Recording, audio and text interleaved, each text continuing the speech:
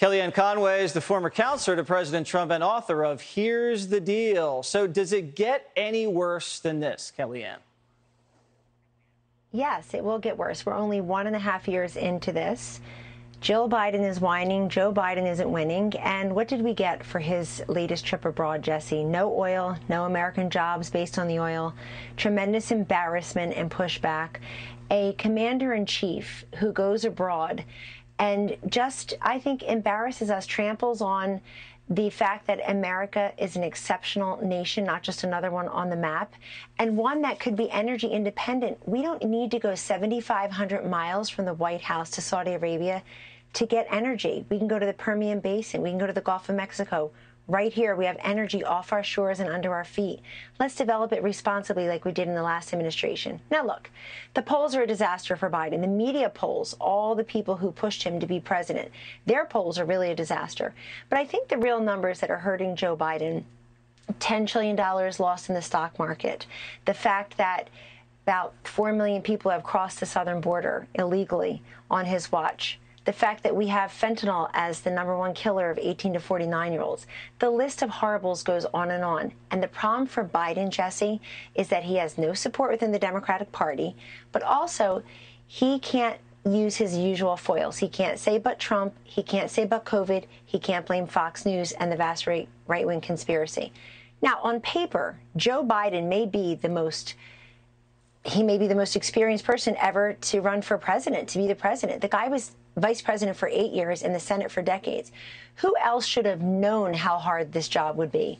Who else but he and his wife, who was second lady for those 8 years, who else should have been prepared, more prepared about the job itself? One more thing. The reason that you see so many people like Newsom, even Kamala Harris, it was reported recently, Jesse, she reached out to donors.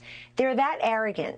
What inconsequential, unremarkable policies from Gavin Newsom's California with over 700,000 people leaving in the last 6 to 7 years. 128, I just saw that they had 150,000 fentanyl pills in the last 3 weeks, and then the drug traffickers were released because of the liberal. We all know the price of gas there. We know the homelessness. Things are so bad for Biden that Gavin Newsom thinks somehow he can export that disastrous record onto the rest of the country. But I actually have to put Kamala up there with Newsom because apparently she's reaching out to donors as well. Right now, Jesse, the White House functions like an assisted living facility. It's no longer funny, and it's no longer fair to us in America. We deserve a president and commander-in-chief who has a command of the English language, a command of his steps. He's pointing to the air looking for his chair when he's abroad. If you can't find your seat at the table, you don't deserve to have one. Did you just say Kamala's been reaching out to donors? Yes, I just read that report right here. Gavin Newsom and Kamala Harris reaching out to donors. CNBC.com. Wow. Tricky. That is big news. I know, and that is probably, that is some real serious backstabbing. Right before the midterms, you're reaching out to donors while your president's overseas. Unbelievable.